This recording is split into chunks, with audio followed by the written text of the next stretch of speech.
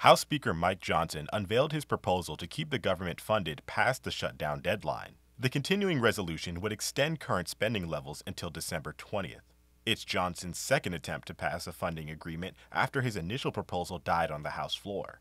The 3-month continuing resolution extends government funding levels that were agreed upon in the fiscal 2024 budget, with no additional spending for the federal government. The new clean continuing resolution omits the SAVE Act, previously included to appease hard-line House Republicans. Our commitment remains the same, but we need traditional Republicans to break with MAGA extremists and partner with us so we can keep the government open and meet the needs of the American people. It would have required proof of citizenship for those voting in the 2024 election. While the continuing resolution does not include additional funding, House leaders agreed to attach increased funding for the Secret Service. We are showing the math.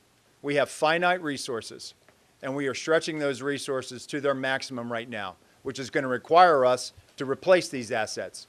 The bill includes a provision allocating an additional $231 million to the agency to protect presidential candidates ahead of the election. The previous bill allocated money for disaster relief and veteran affairs. Those provisions are not included in the shorter proposal. House GOP sources say this is because of the shorter time frame of the bill. They say that funding will be finalized in December. The continuing resolution does include a number of health care extensions for the VA and allow faster access to funds for disaster response.